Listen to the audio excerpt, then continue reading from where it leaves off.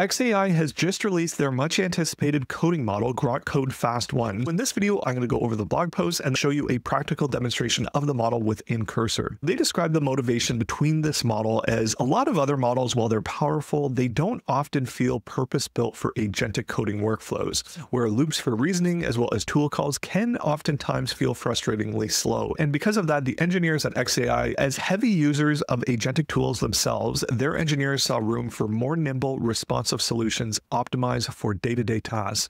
So from that, this is the model that they built. Now, in terms of the pre-training, they used a large, rich corpus of programming-related content, but for post-training, what they did is they curated high-quality data sets that reflected real-world pull requests and coding tasks. And that's a common criticism of a lot of models, is oftentimes they do perform well on certain benchmarks, but don't actually perform well in real-world tasks. Next up, if you are watching this video shortly after recording, you will be able to access this for free for a limited time within GitHub Copilot, Cursor Client, Brew Code, Kilo Code, Open Code, as well as Windsurf.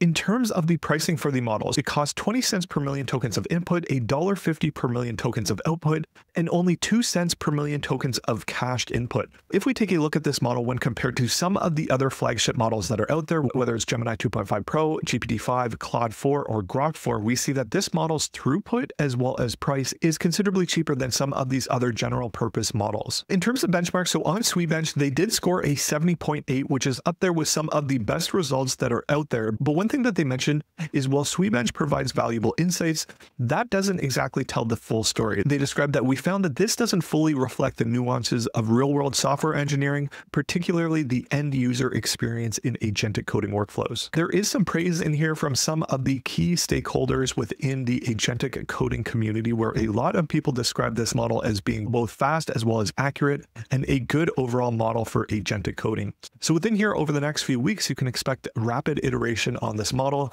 And if you have any feedback, you can go ahead and provide this to the team over at XAI. In terms of testing the model, so what I've done is just spun up a Next.js application, and we're going to go through and work through some of the motions and see how it performs. The first thing that I want to test is its design sensibility. So I'm going to say create a modern SaaS landing page. And right off the bat, what we see here is we see the model reasoning through. It creates a plan based on our request. So it's broken out all of those tasks to create that SaaS landing page into 8 various tasks. So first up, it's creating a hero section, and iteratively, it's going through step by step. What it's doing here is it's going through and creating all of the relevant components. So if I take a look at the hero component, the feature component, the pricing, it is a very fast model. We see a number of these components are within the hundreds of lines of code. And here is what it has generated for us. So we have all of the different components that it's created. We also have this nice framer motion animation effect all throughout the pages. We have the pricing, we have the frequently asked questions, loved by teams. So if I just scroll through the page here, we have a reasonable starting point for our application. There are a couple things that I don't love, like the linear gradients, but one thing that I do like is it actually didn't use any emojis. Instead, what it did as one of the first steps is it did install an icon library, and overall it does have a pretty good structure in terms of a starting point for an application.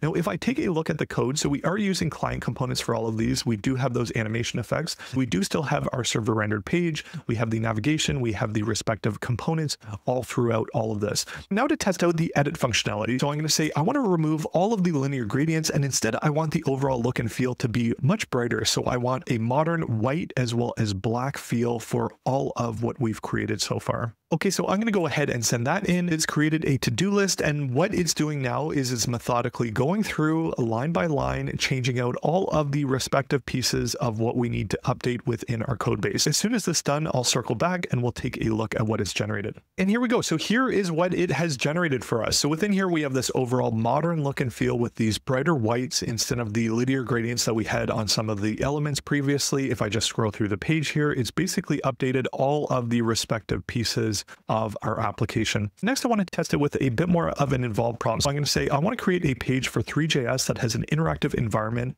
of a cube that I can interact with. Additionally, I want to create a dashboard page that's rich with visualizations, as well as leverage a really good charting library that has a variety of different charts. We see it planning, we see it thinking through, And all of the different responses that you have within Cursor here, from what I've found with a model that does have this token speed that is around 200 tokens per second, it actually is quite hard to follow unless you actually break the cursor and read through step by step what it's doing, because all of the different planning stages, you'll see that it will just flash there for a second. But in terms of the UX, it will be interesting to see as these models get faster, how this actually evolves over time. For instance, do we need to see all the intermediate thinking steps within something like Cursor by default? Maybe we don't need to actually see that and see all of this jumping around. Maybe there could be a little bit more of a graceful UI for something like this. Before I move on, I want to thank today's sponsor, Brilliant.org. Brilliant takes a fresh approach to learning that perfectly complements these AI developments.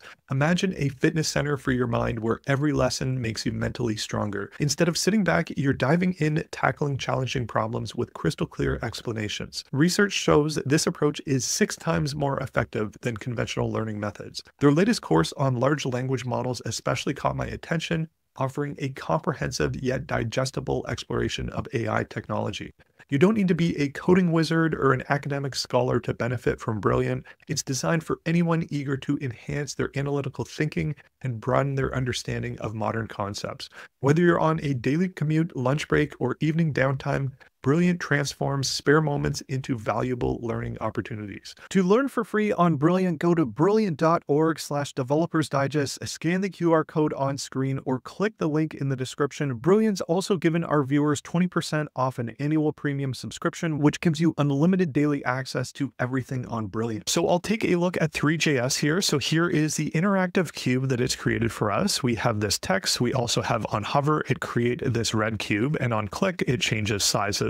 So while it isn't much, the one core piece of this is it was able to leverage that library correctly in one shot. This is a starting point. Obviously, you could test this with some more involved prompts. Maybe it wouldn't quite do as well. But what I find when you're leveraging different libraries is if you start with something relatively simple and iterate from there within your agentic coding process, you actually can get quite far with whatever you're looking to build. Next up, in terms of the dashboard page, in one shot, here is the page that it created for us. We have these line charts, we have these interactive bar charts, as well as pie charts. And with just one shot, it was able to decompose that Three.js task as well as this dashboard task into 2 functional prototypes for a starting point within our application. Now, obviously, the overall look and feel definitely does need some work. But if we did initially focus a little bit more on the design, this overall look and feel would probably be quite a bit better. All right, but otherwise, that's pretty much it for this video. Kudos to the team at XAI for what they put out. This is definitely both a very fast and performant model. And I am curious, let me know what you like about the model, don't like about the model. Are you going to be using this over something like the Gemini series of models, GPT-5, or the models from Anthropic? Let me know in the comments below. If you found this video useful, please comment, share, and subscribe. Otherwise, until the next one.